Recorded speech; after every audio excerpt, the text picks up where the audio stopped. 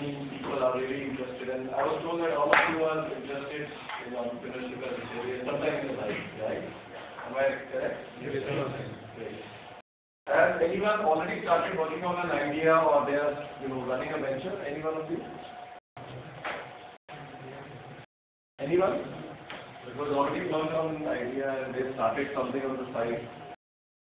Because there are many student entrepreneurs that see these days. Nobody? So,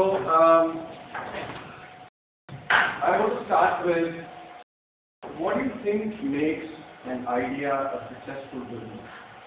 What are the traits it should have? What it should have gone through? Filling up the gap. Filling up the gap. Uniqueness. Uniqueness. What do we mean by uniqueness from what? From what the other people are doing. Like even if it's a restaurant, it should have something distinct to that unique mark. Great. Value addition to something that is already existing. Sorry? Value addition to something that is already existing. Solving a problem. Great. Solving a problem. Solving a problem that something can solve or solving in a new way.